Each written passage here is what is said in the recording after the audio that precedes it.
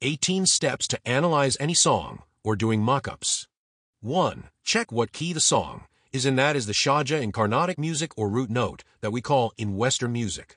2. After key is found, try to find the scale of the song. Movie songs sometimes will be in mixed scale, or you will be unable to find the exact name of the scale, so it's okay to find out the notes going up and coming down, and notes accidentally used. So finally you can remember by a scale name with addition or deletion of some notes. To your understanding is more important. 3. Next time signature of the song. Example 4/4, 3/4, 5/4, 6/8, etc. 4. In a time signature we can have n number of grooves 4 or in it. So we have to find the groove of the song. 5. In that groove, in that accent harmony will be moving along with bass. So you should find the block chords first. 6. Later after finding the block chords. So same chord in what accent, or what grooves.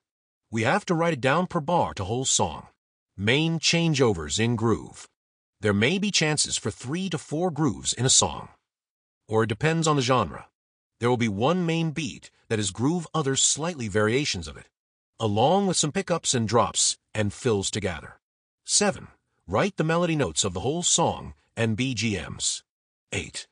So now you have the melody with notes, chords in block chord style, accented chords that is groove in which harmony is moving.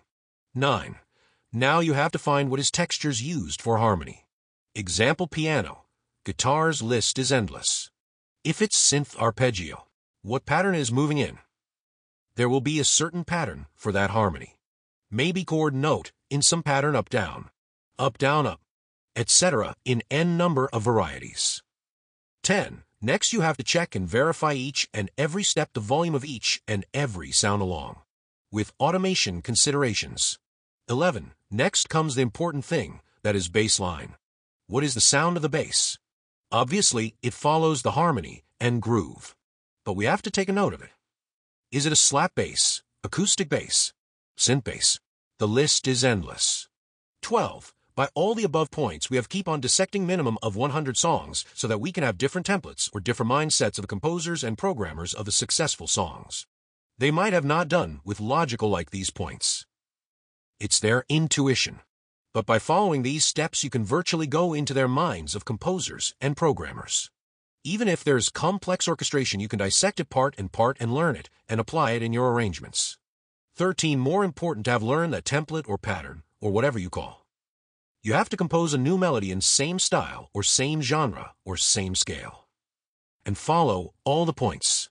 14. By doing this to at least 100 songs, you will really improve as a programmer and be getting updated forever by listening songs of others. Happy mockups, making God bless. 15. In tapanguchi and rhythmic action cues, rhythms play a major role.